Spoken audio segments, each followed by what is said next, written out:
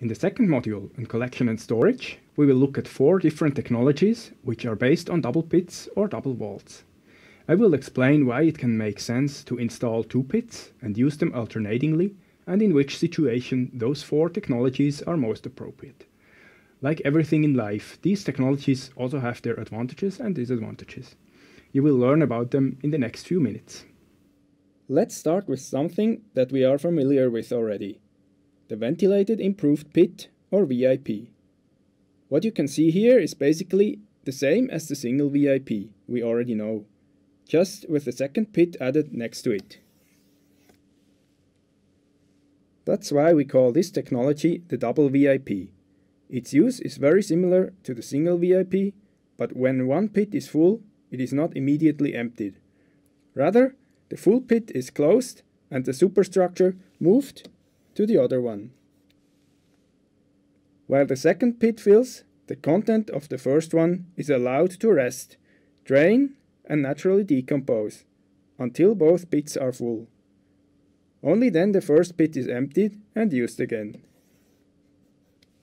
This cycle can go on indefinitely. Each pit should be designed to accommodate the excreta of 1 to 2 years. During that time, the material in the resting pit becomes partially sanitized and humus-like.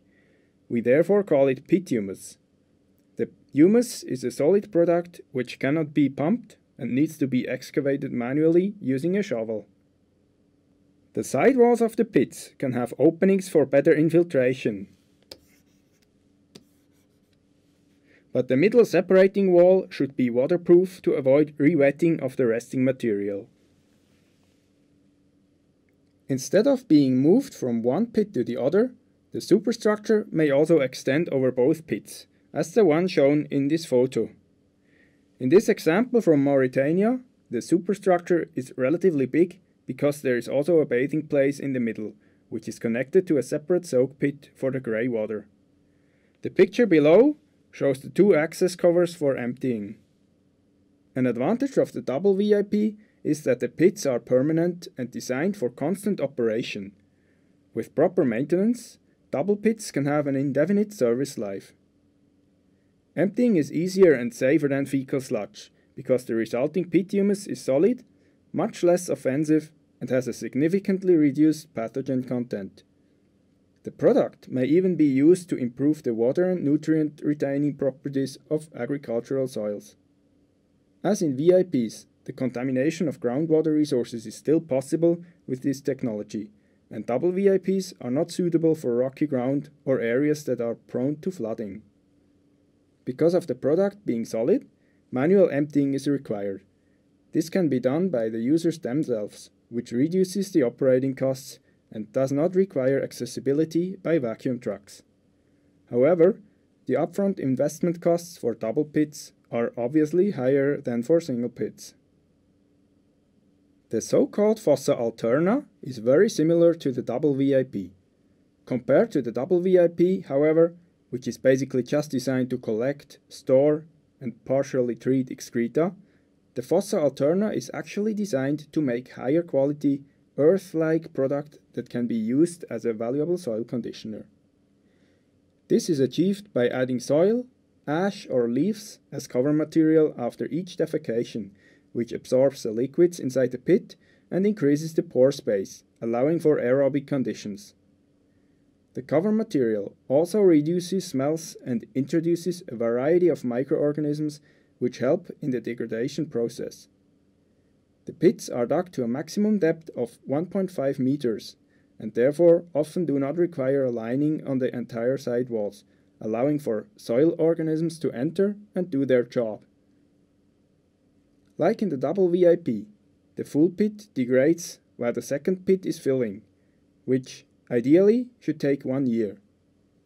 Because of the added carbon-rich bulking material, the degradation process is accelerated and the content is ready for excavation and use much faster than in a double VIP. Grey water should not be added because it fills the pore spaces and deprives the aerobic bacteria of the oxygen that is required for degradation. The advantages and disadvantages of the Fossa Alterna are slightly different to the ones of the WAP. Emptying is still done manually using a shovel, but may be even easier because of the cover material, which gives the humus a less compact, more aerated form. Important to note is that soil, ash or leaves should be constantly available to generate the desired nutrient-rich, compost-like product. Separate solid waste and greywater management are crucial to ensure a high-quality product. Twin pits for pore flush, sometimes called double leach pits, are designed to receive black water as input and possibly also greywater. As you can see on the drawing, the pore flush toilet is used as user interface and connected to one of the pits by a pipe. The other pit is properly sealed, for example using cement and bricks. Alternatively, it is also possible to use a single straight pipe fixed with light mortar and covered with earth. The black water is collected in the pit and allows to slowly infiltrate into the surrounding soil. As liquid leaches from the pit and migrates through the unsaturated soil matrix, pathogenic germs are sorbed onto the soil surface. In this way, pathogens can be removed prior to contact with groundwater. Like in the previous technologies, when the pit becomes full, it is closed and allowed to rest before being emptied. As this is a water-based wet technology, the full pits require a longer retention time of 2 years to degrade the material. Over time, the content is sufficiently dewatered and can be safely excavated in the form of pit humus, again manually with a shovel. It is recommended that the twin pits be constructed 1 meter apart from each other to minimize cross-contamination between the maturing pit and the one in use. Water within the pit can impact its stability. Therefore, the full depth of the pit walls should be lined to prevent collapse. As you can see in the drawing on the right, numerous openings in the pit lining facilitate the leaching. Twin pits also have a few specific advantages and disadvantages. Compared to the previous options, flies and odors are further reduced due to the use of the pore flush latrine. Because this is a water-based technology, the soil must have a good infiltration capacity. Clay, tightly packed or rocky soils are not appropriate. This technology is not suitable for areas with a high groundwater table or where there is frequent flooding. There is a risk of groundwater pollution when pits are located in areas with a high or variable water table. As a rule of thumb, it can be recommended to have a minimum horizontal distance of 30 meters between the pits and the water source to limit exposing the water source to microbial contamination. Dehydration vaults are watertight alternating chambers that are usually built above the ground to collect, store, and dry feces. One chamber is in use, while the other one dehydrates. When feces are not mixed with urine and other liquids, they dry quickly. In the absence of moisture, organisms cannot grow, pathogens are destroyed, and smells minimized. This technology requires the use of the UDDT as a user interface. Urine is diverted, flows through a hose or pipe, and is collected in a storage tank.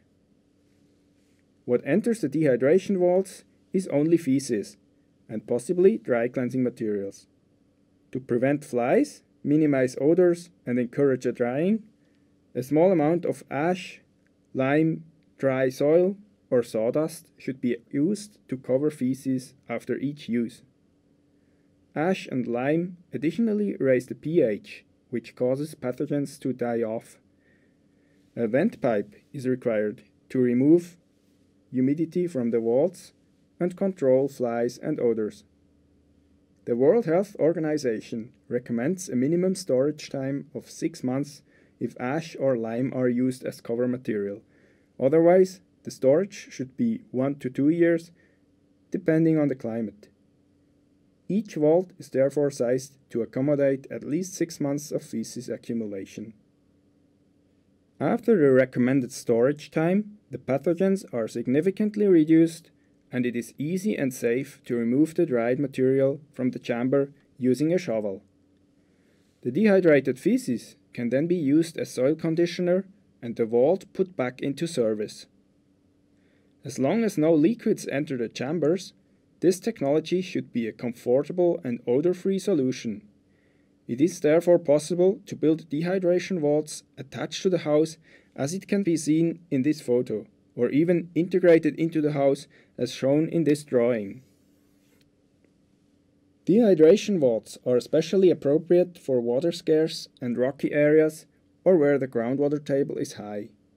They are also suitable in areas that are frequently flooded because they are built to be watertight. Dehydration vaults can be a clean and easy to use technology. It is crucial, however, that the users are well trained to understand how the technology works and appreciate its benefits. In this module, we looked at 4 technologies which all have in common that they use storage and naturally occurring dewatering and degradation processes to produce a material that is safer and more easy to handle than fecal sludge. The products from these technologies can even be used as soil conditioners. Due to the material being solid, it is not possible to mechanically empty it using a pump. It needs to be dug out manually. This may be seen as a disadvantage, but also as an advantage, especially in areas where mechanical emptying is expensive or impossible due to difficult access. All the double pit technologies shown are permanent and can be constantly used if well maintained. Therefore, they are particularly suited to peri-urban or urban areas where it is not possible to dig a new pit when the old one is full. On the other hand, the potential risk to groundwater sources due to leaching limit the applicability of these double pit technologies in urban areas.